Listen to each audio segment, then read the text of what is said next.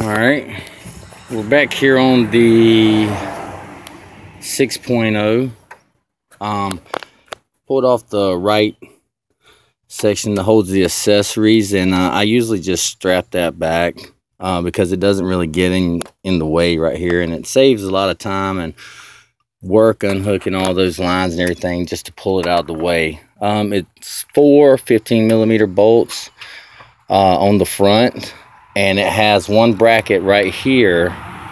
This bolt's right around on the side, 15mm for stability. Take those 4 out of the front, 3 up top here, 1 at the bottom, and take the 1 out of the side, and it'll just kind of remove off just like so, and strap it back, get it out of the way there to where it won't move.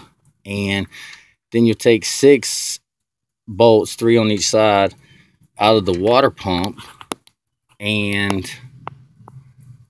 the tension pulley, whatnot, all come off in one section.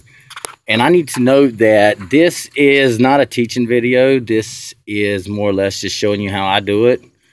Maybe it'll help you out if you have to do a job like this.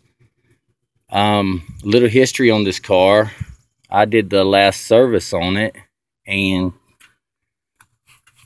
I use Royal Purple synthetic oil, K&N oil filter. You know, some people don't like the K&N oil filter, but it's pretty good. The lady whose car this is said, the guy said, "Oh, K&N oil filters are garbage," and I guess, you know, everyone's entitled to their opinion. I haven't checked. I'm going to service it again because those guys changed the oil, and I'm not sure what they put in this engine. And I like to use specific things on engines that I work on. So I will be reservicing it again to make sure that it has the right stuff in it. They question, I don't know, it's kind of funny.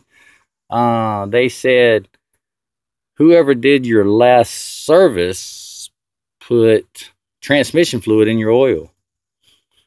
And I kind of had to chuckle a little bit because Royal Purple oil is a little expensive, but it's good stuff. You get what you pay for. And those guys mistakenly thought Royal Purple oil was transmission fluid. So right off the bat, I didn't have high hopes